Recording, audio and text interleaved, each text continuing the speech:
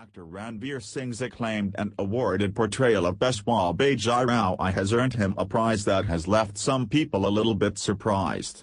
The 30-year-old actor has been named Maharashtrian of the Year, an honor bestowed by Marathi publication Lokmat, and social media is having trouble wrapping its head around this. Ranveer was chosen by a jury of politicians Sushil, Kumar, Shinde and Praful, Patel, activist Medha Patkar, lawyer Ujwal Nikam, businessman Harsh Goenka and filmmaker Madhur Bhandarkar. Why they picked him, Ranveer Singh is a Mumkhar of Sindhi origin, is what Twitter is still trying to figure out. Maharashtrian of the Year trended for a good part of Friday, and here's what Twitter's saying: their choice, Medha Patkar. Ranveer's fans were thrilled, of course. Past winners have included actors Amitabh, Bachchan and Dilip. Kumar, neither of them Maharashtrian.